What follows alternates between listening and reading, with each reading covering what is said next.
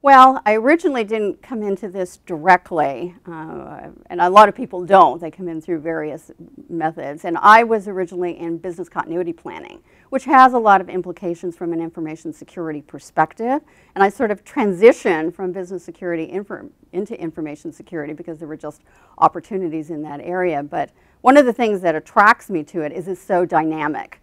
There is always something new going on, lots of new information. And I've built up a pretty good network at the federal level, at the state level, and at the local level. So I think that it's an exciting career for people. It's not something that's stagnant. You have an opportunity not only to be involved from a technical perspective, but from a business perspective, because it's not all about technology. You really have an opportunity to work with your business colleagues. So I think that would be something that would be very attractive to women.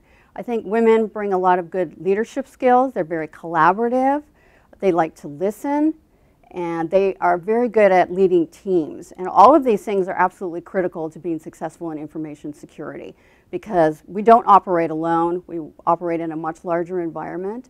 And so I'm hopeful that I know the federal government was very interested, as are all levels of government and in the education community, to try and encourage women, young women, to be involved and to make a career. And a lot of women may think, well, I'm not really all that technical, but if you have good business skills to bring, that's important, because you can be that bridge between technology and the business suite. And I think that women shouldn't be afraid if they don't feel they're maybe as technical as they might be. I think there's still good opportunity for them.